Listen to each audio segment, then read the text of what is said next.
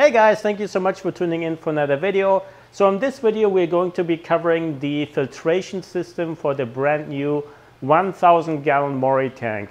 So I had to build this filtration system completely from scratch. I will show you why. I will show you the one that came with the tank. But yeah, it's been about 2 weeks now that it's been running, and everything is going well so far. So I'm going to show you exactly what I did to filter this huge aquarium.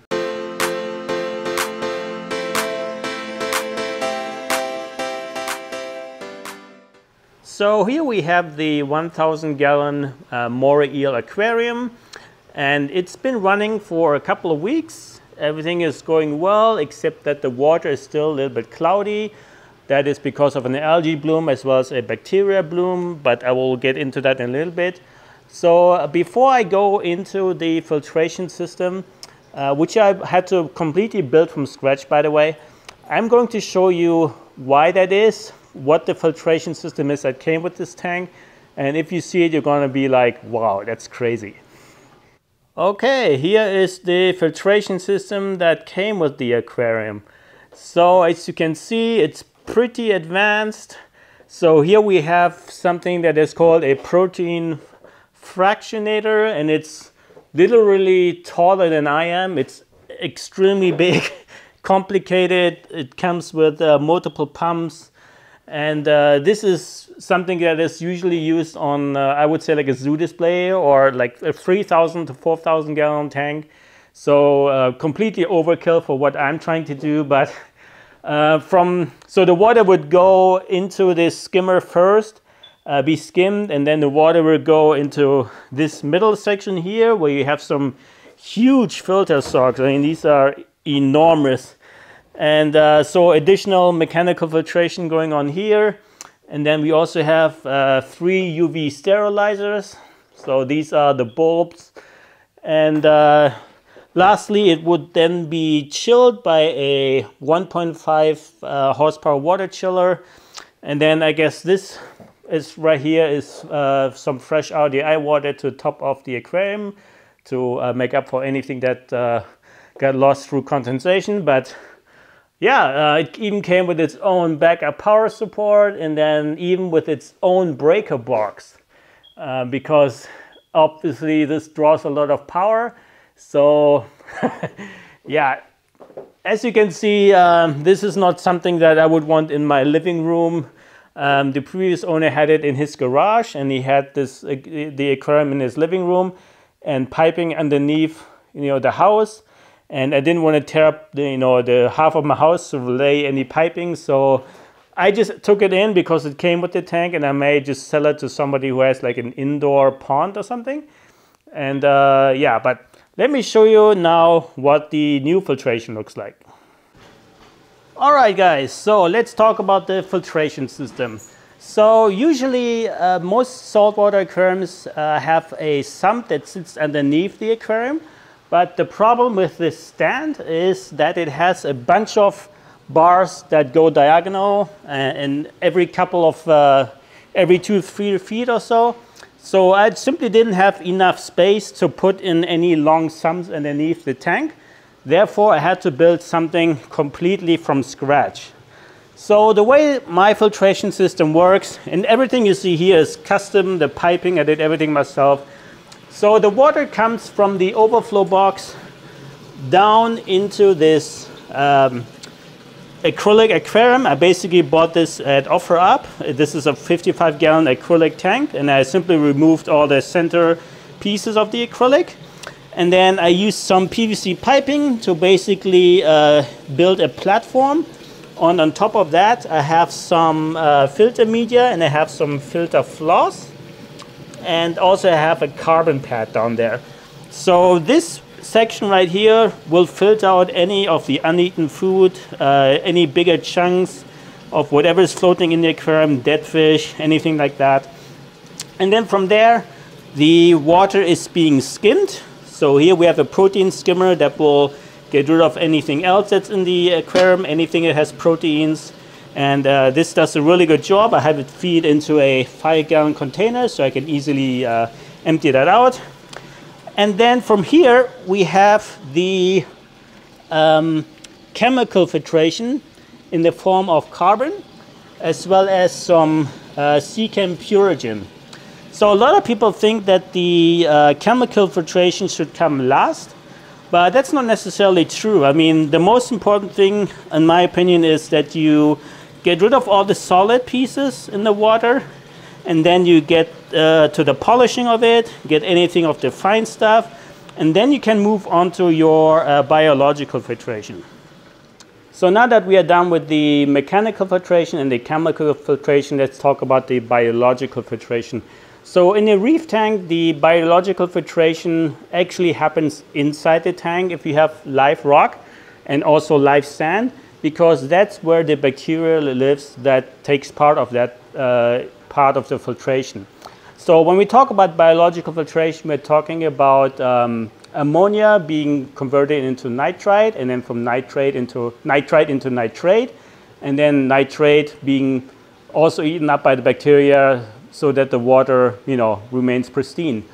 So there are two different types of bacteria, however. There's bacteria that lives on the outside of the rocks, meaning the part of the rock that is in contact with the water, that has a lot of oxygen. And then there's also bacteria that is deep inside the rock. So the bacteria that is outside of the rock, or on the outer surface, is the bacteria that uses oxygen. It uses the ammonia as food. It converts the ammonia into nitrite, and then converts that into nitrate. And that bacteria is called nitrophile bacteria or aerobic bacteria. Aerobic standing for air, basically. And this technically is fine. I mean, I have a bunch of live rock in here and live sand. So a lot of people would say you don't need to do anything else, especially in an aquarium this big.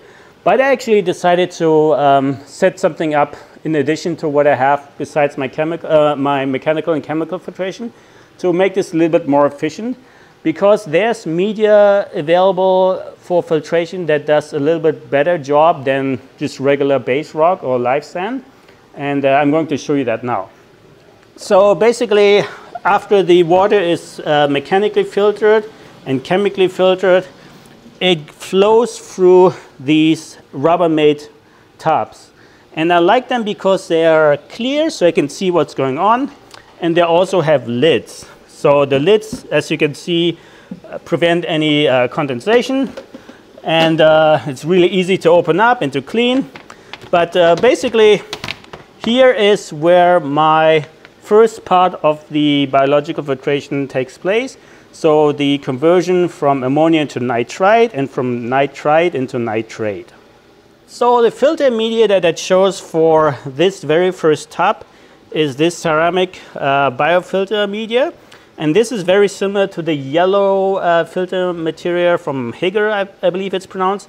But that one is used for fresh water. For some reason, you're not supposed to use it for salt water. But this one is fine for salt water. So it even says it right here, fresh and salt water. So the reason why I chose that one is because the water, again, is very high in oxygen here, because the protein skimmer produces a lot of bubbles. And as you can see, the bubbles come out from here and then being fed into this very first chamber. So this very first chamber has a lot of oxygen and is full with ammonia. And basically, this is where the biological filtration starts for me. So I chose to use that material here because it has these holes in the middle. So if there are any solids still left in the water, they will not immediately clog up this filter material. And so we have a lot of oxygen in here. We have ammonia, and the bacteria that grows in here will use some of that oxygen and convert some of that ammonia into nitrite. Then in the next box here, we have some ceramic media as well. And here we have the rings, ceramic rings, very popular choice of media. And I use that one because this one has a little bit smaller openings, so any bigger chunks that are somehow got caught in here, they will no longer clog up this part. So here we only have smaller solids, if anything, that will end up here. And here we have a little bit less oxygen because The bacteria that lives here already used some of it. We still have ammonia, and we also have nitrite. So the bacteria that lives in here will consume oxygen, ammonia, and nitrite. And then the third top is actually the same. So I just use the same media again because it's for the very same purpose. And then after the water has flown through these first 3 tubs, we should be left with water that is very low in oxygen and has a lot of basically no more ammonia, no more nitrite, and only nitrate. And this is where this row comes into play here. So in order to film this a little bit better, I switched to a wide angle lens. So it may look a little bit distorted, gives you kind of the GoPro look, but at least I can show you better what I'm filming. So again, this is now the area where we have the anaerobic bacteria living in it. So bacteria that doesn't have any oxygen available and only has nitrate available, which is the byproduct from the first row that where biological filtration took place. So in here we have some of the best media for consuming nitrates. So here we have the Brightwell Aquatics bioplate. We also have the CCAM matrix, also very popular material. And then we also have the CCAM matrix, but the pond version. So these are like bigger rocks, but it's basically the same thing, just different in size. And yeah, the same material, filter material, is in the second as well as in the third tub. And then because we have big moray eels that produce a lot of waste, there's a chance that even after 3 tubs of denitrifying bacteria, we still probably have some nitrates left. And for that, we have a refugium. Here we are at the very last stage of the filtration, and that is the refugium. So this is a 100-gallon aquarium where my clownfish used to live in, and I basically repurposed it to be a refugium to grow macroalgae to consume any nitrates that may still be left in the water. The clownfish, they have moved into the aquarium where the moray eels used to live in, so they're now living happily in a 270-gallon aquarium. But yeah, here we have some Caulerpa prolifilar, and here we have some keto, and these are 2 of the very best macroalgae for consuming nitrates. And technically, this is all I need to do when it comes to filtration. I have all stages left, all stages covered. And also have, all this 800 pounds of rock inside the aquarium, and I have a 3D background everywhere in the back and on the side where beneficial bacteria can grow on. But there's one thing you could do to enhance this, if you will, and that is dosing a couple of very specific fluids. So because I have macroalgae in a refugium, I'm dosing something called Keto Grow, which provides a lot of minerals for the algae. And in a refugium like this, you have a lot of amphipods and copepods growing in there. And in order to feed them, I'm dosing some phytoplankton. And because this system is still relatively new and I have big eels and a bunch of fish in there, I decided to also dose an ammonia remover from mQuel. And basically this will render any ammonia non-toxic, so it cannot hurt the fish, but the ammonia can still be consumed by the bacteria and be converted into nitrite and from there into nitrate. And then we also have some vodka dosing going on. So if you don't know what that is, there's a lot of information available online, but basically I'm providing a diluted vodka solution to feed the beneficial bacteria as well, to hopefully grow them faster. And what I used to do before in my saltwater aquarium is I would used to buy bacteria in a bottle, usually API Quick Start or Microbacter 7, but I recently found a product that is specifically for monster fish keepers. And this is Monster 460 from Fritz. And here you even see a spotted moray, which is very similar in size to the tessellata when he gets big. So what this is this is a specific strain of bacteria which is very good in consuming large amounts of waste. And they also make this in a freshwater version called Monster 360. So if you have, you know, your arowanas, your arapaimas, your freshwater stingrays, any of these big fish, red-tailed catfish, then that might be good for you.